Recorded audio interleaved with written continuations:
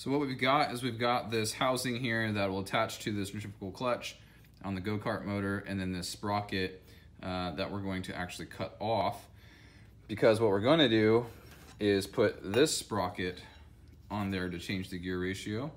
And so they've asked me to figure out a way to get this sprocket connected to this housing. So what I'm going to do is I'm going to cut the teeth off of this sprocket on the old lathe, and then I'm going to create this backing plate out of this steel that we'll put in here and put a hole pattern in it. That way we can mount it to this sprocket. So that's the plan. All right, let's see what happens.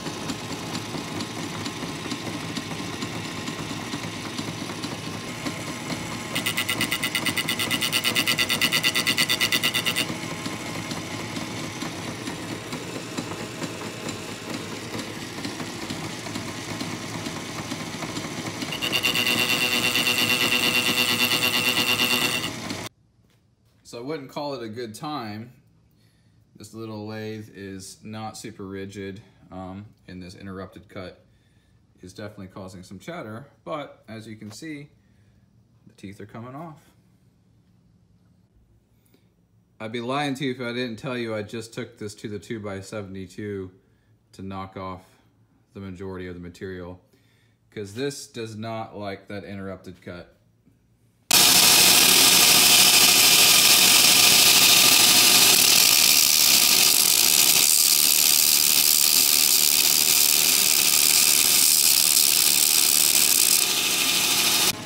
Take two.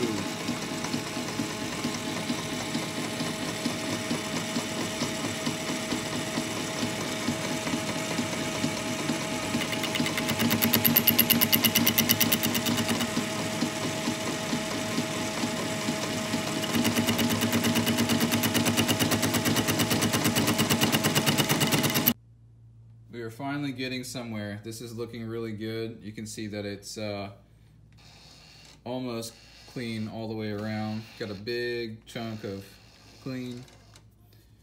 So, and it's starting to feel good, and I'm just taking tool pressure cuts because this thing bounces so much off that I can just keep making passes without adjusting the compound or the cross slide.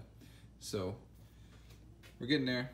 I think I nailed it a little bit grinding on it, but it's starting to cut. I can see chips. So that's good.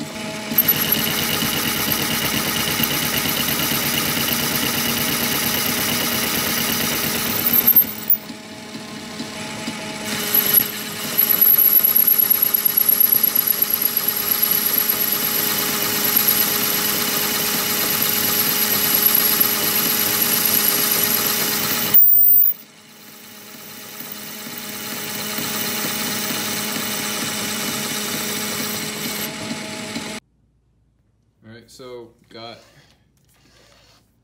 the OD cleaned up. Not a gorgeous surface finish, but it's okay. We might hit it with a little bit of sandpaper. The old South Bend did good.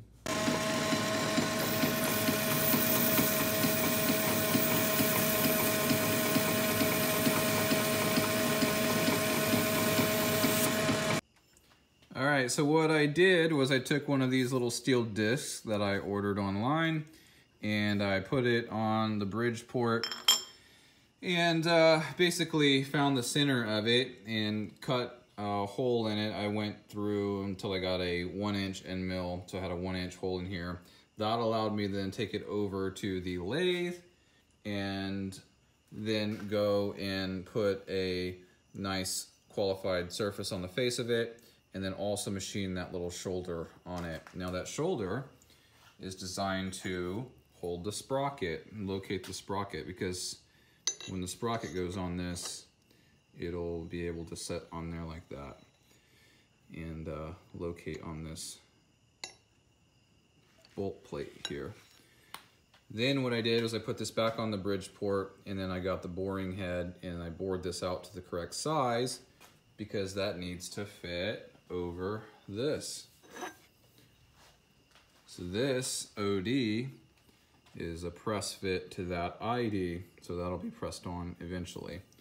But the step we're at right now is putting the bolt hole pattern on this. So got it up on my little indexing head, and these are just a 4-bolt pattern.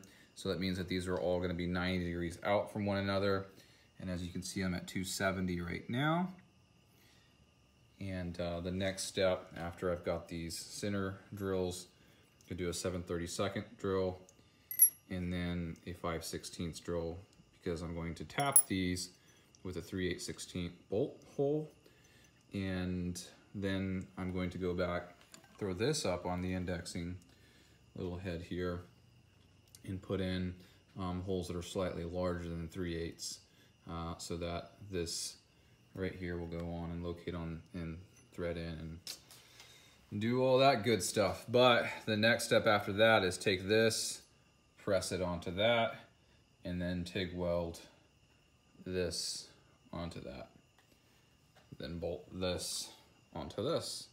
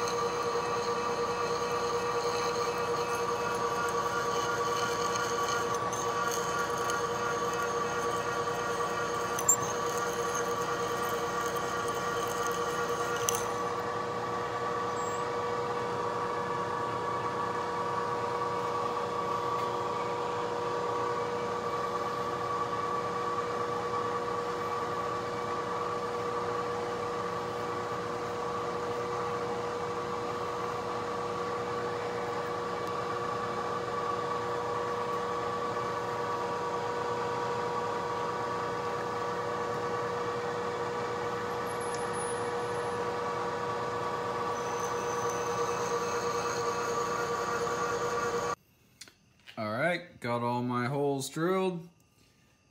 They're all to 5/16. Now it's time to put a tap in.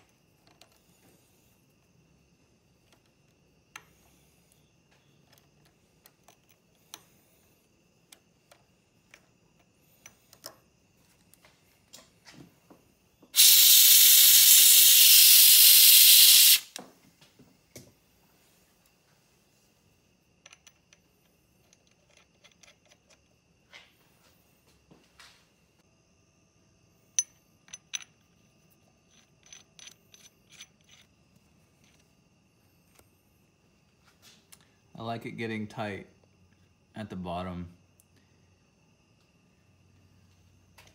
Put Loctite in it as well, but I want it to mechanically snug up at the bottom, so it didn't run the tap all the way through, so it's a little bit tight. But once you put a wrench on that, it'll be good.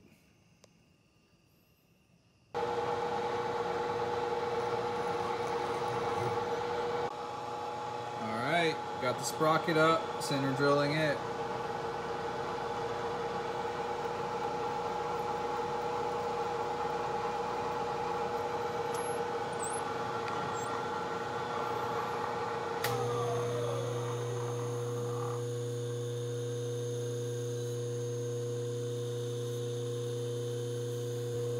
good.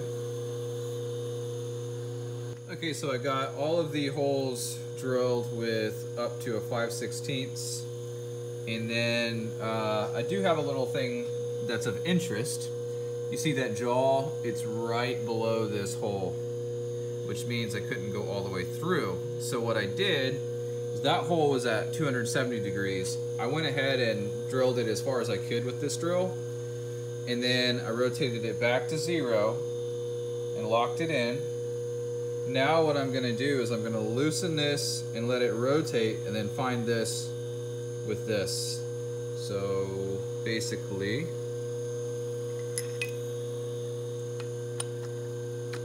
loosen that. So now I lost my location, right? Oh, I'm in trouble. But I'll find it with this drill. So I'm gonna unlock my brake so that it can float a little bit. And there we go. Now this is hard because I need 2 hands. So I'm gonna try my best to just snug this while I got pressure on the back of this. And see if I can take this back out. Yeah. See how that goes in, nice. Doesn't fight anything. Lock my brake in. And then now I'm gonna tighten this up right here. Actually, a little more. And then I'm just gonna look, make sure it's still basically flat. It doesn't have to be perfect. And then I'm gonna drill that hole because now I'm clear. So here we go. So I'll drill it all the way out here, and then I'm gonna put the 3/8 drill bit in it here in a second. And my objective is just to get all the way through on this hole first. That's it. Lock it in, turn it off, and then I'm going to put a 3/8 in now. Okay, so here's a tip. I try not to get too overly instructional in my videos, but what I think is worth noting is if you can see where I've got this clamped right here, it's in the collet, and that's on the flutes. So that's a no bueno, just so you know, right? But the idea is you want to have just enough to where you are clamping on the drill bit where it's as short as possible. So you want as much of the shank up in the collet to shorten the drill as much as possible without chucking on the actual flutes. So you'd want it right about there. If you can see that. That's about where you want it.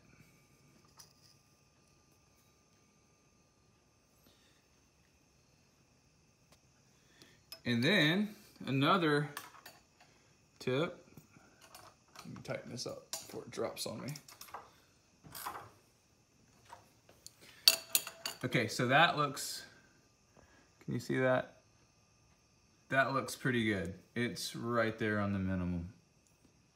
Okay, so another tip, people always have hard times with the drill bits and steel, and they burn them up real quick, and it's just a super common thing. 2 things, use some sort of a cutting fluid, and then the second, and probably should be the first and most important, is start out with a good drill.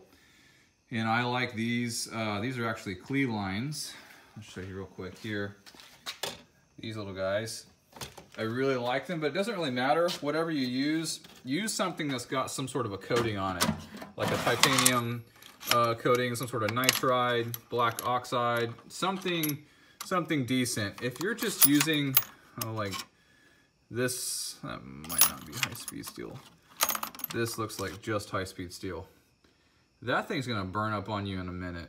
All right, so use something that's got a good coating on it. A gold coating, black oxide, you know, titanium, some sort of nitride. And then third is run it slow. When you're drilling steel, speed is not necessarily you know, high speed is not necessarily what you're looking for. The harder the material, the slower you want to go, and use plenty of cutting fluid. So there's your tip. All right, so I'm gonna open this up with a 3/8, and then I'm gonna check, because a lot of times a 3/8 bolt is not actually 3/8 in diameter. And so we'll throw caliper on this real quick, and look at that, 0.365. So it's 10 thou smaller on the OD than what its nomenclature calls for. Which means if I drill with a 3/8, that is actually 0.375. My hole should be big enough that this bolt, or a bolt of the same diameter, will go through and line up perfectly. Where is it? I'm trying to make you sick. Into this part, so that when it lines up on the threads, I got a little wiggle room, and my bolt is actually just passing through this, and not threading into this, not getting tight, but goes straight through, but has just a little bit of alignment room. Not much, but you know, 10 thou on the total diameter should be good for clearance. That would be 5 thou per side. That's plenty to hold this still in a good location. Because if this hole is too big, then you've got some weird things with the force as this is trying to rotate, and these bolts are trying to hold it straight, you know, and fixed. Then you get some weird stuff. These holes will start to slop out and egg out on you, and it's just not a good thing. So you want it as tight as possible to reduce any lash or, you know, real slamming or movement going on when the force is applied to this sprocket to make it rotate. So anyways, a couple thoughts to think about. So I'm gonna drill this out, see if this fits through. If it does, move on to the next step. All right, got the 3/8 in there, got it running slow, a little bit of oil on it, and then we're gonna cut this thing through.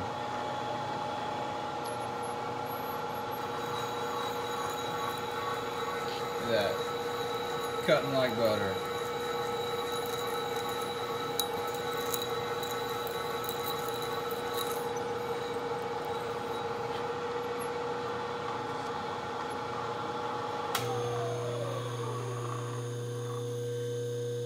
So, gonna move off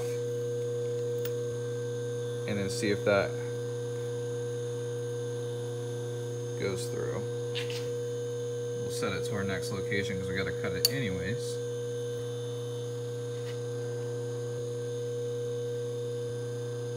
Sure is hard doing this one-handed. All right, grab our bolt. And let's see. Look at that. Turn off the inverter. See that? That's perfect. It's got just enough clearance that it goes in there. Very minimal movement, and kind of doesn't want to come back out super easy, which is good. It's not threading in there by any means, but it's about the perfect fit. If I would have drilled this any bigger, I think I would be in trouble. So we're gonna call that good. Drill all the rest of the holes that size, take this off and see if it does in fact mate to this. If it doesn't, we might have to make it where these holes are bigger to make it fit. But I think we're in good shape. So we're gonna drill these out, take it off, test fit it. If all that test fits perfectly, then we're gonna clean everything off really, really well. And it's time for the press fitting of this guy to this guy, and then some welding. All right. All right, got all the holes drilled, and of course I had the same problem of hitting on the chuck jaw over here, so I had to do the same little rotation trick and finish the hole here. Now I'm gonna put just a really, really gentle chamfer on this just to edge break it a little bit and start trying to fit it up. All right, so for this one, instead of using the Bridgeport, we're gonna use this little guy. It's a drill press that has no table that I leave set up with a chamfer tool in it, a little countersink tool. So I'm just gonna hold this by hand and give it a little easy edge break. Nothing too wild. Got a little chatter. Ain't no one caring about that. One-handed machining, you know. Yeah, look at that. That looks nice. Real nice. Let's flip it over to the other side. Just a little edge break. Look at that. A little sticker for some lubrication. Perfect.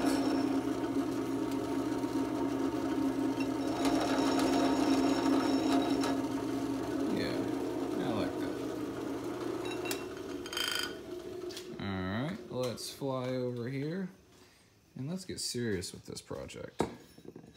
This is the moment of truth. Does this fit on this without any problems? All right. I like what I see so far. Looks like pretty good alignment. Let's get some bolts. One bolt. Let's head over to the bolt bin because we need to grab one more. 3/8/16 already open. If at least 2 fit, we know we're good. If 2 don't fit, we got problems.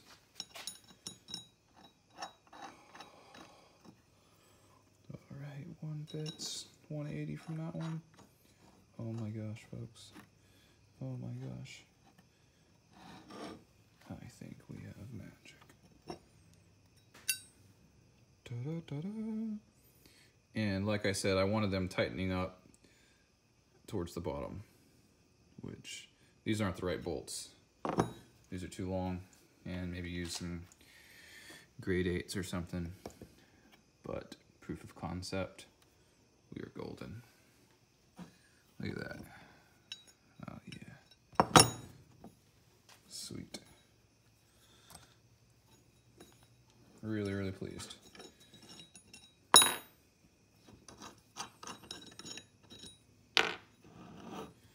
So that fits down on there really nice. Gives it that little shoulder just to locate on. Nothing crazy, but just something to help it locate on. Now, it's not a huge locating surface because see that chamfer on the sprocket here? That reduces my surface area that's going to be in contact with this shoulder, but yet it still, see that? It snaps into place. Exactly what we want. I am pleased. All right, so time to clean everything up. And then we're gonna press fit this on because that's a press fit. Look at that, how nice that goes on. Like a little magnet, just barely wants to suck on there and then just a little bit of pressure and she's there. So we'll press that down, then weld it. Then we'll put this on and bolt it. Okay, so we're ready to press this piece onto this piece. We want it to go all the way down. So I'm just gonna start it by hand here and get it on there nice and snug. Try to get it kind of straight. So that just went on a good ways and it's decently straight. Just kind of by hand.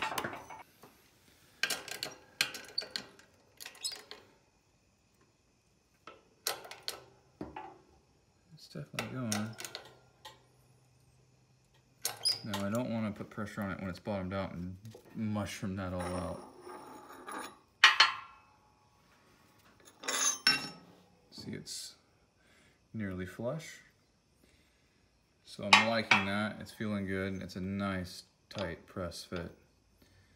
But I've got to find something that's larger than this diameter here to be able to go on that. I might have to cut off a piece of pipe. But anyhow, it's going. All right, so found this. I'm not sure it was in my toolbox. but it fits over this, so I'm gonna give it a try this morning.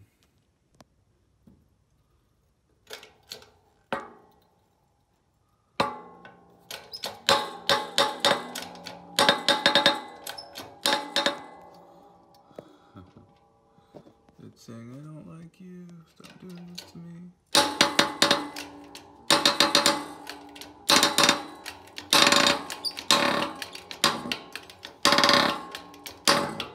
It's a pretty good press fit though. I like it. Almost there. Let's see.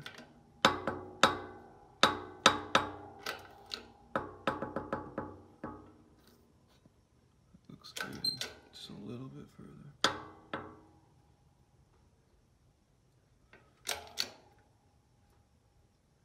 May have run out of stroke on that.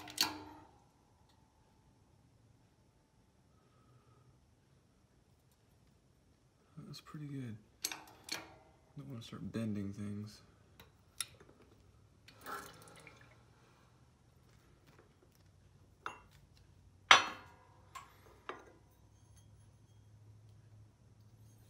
Looks good to me. All right, it's time to weld this thing up. So I'm just gonna set it right there for right now. We're gonna weld around that connection point right there. Just got my little welder going here. She's so quiet. Let's crank it up a little bit. Let's do about 80 amps. And run DC. All right, got my gas on. Okay, let's do this.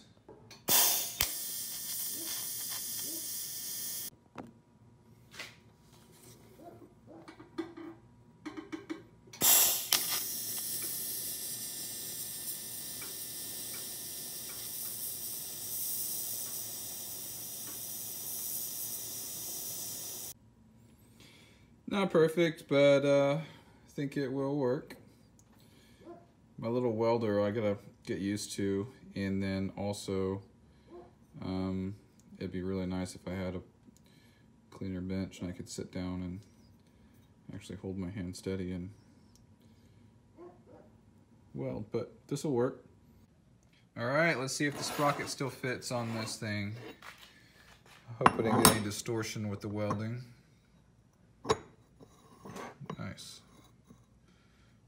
Fits well. These aren't the actual bolts. I'm gonna let the person who commissioned this job actually go get their correct fasteners. These are 3/4 inch, 3/8/16, 1/2 inch length would be the correct length for what we've got going on here. So, but all I'm concerned with is just the hole pattern match up. Does everything go in? And it does. And I'm just finger tightening these. Like I said, I left these where they would be tightening up at the bottom, and that's what we're experiencing already here. See that they're at the bottom? And so if these were 1/2 inch long, then they'd be bottoming out just in time, and I think it's really gonna work out nice. Okay guys, so hopefully that was helpful or entertaining.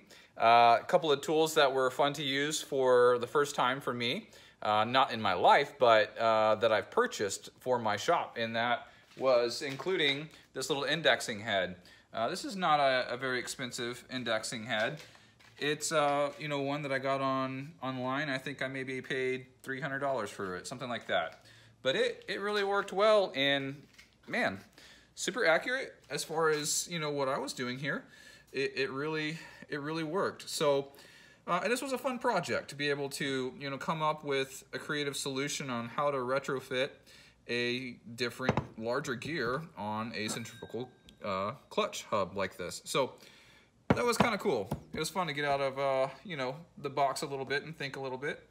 And then also it was cool to use my new TIG welder. So I used to have a Miller Synchrowave 300, and that thing was great, but I didn't use it for a long time, and then I ended up selling it, and I needed another TIG welder. And so what I ended up getting was this little Yes welder, and it's a 250p TIG welder, AC/DC, and I have not welded aluminum with it yet. I have no doubts that it will do well. What I've done with it with steel has been pretty good. I've got a new torch. I will say that the torch it comes with is so that I think will help me out. But man, this little thing, I think I paid $600 for it at the end of last year. They had some sales going on, and I picked one up, and I really like it. So if you're looking for an entry-level TIG welder, I really believe this is it. So anyhow, hopefully you guys enjoyed the video. We'll see you next time.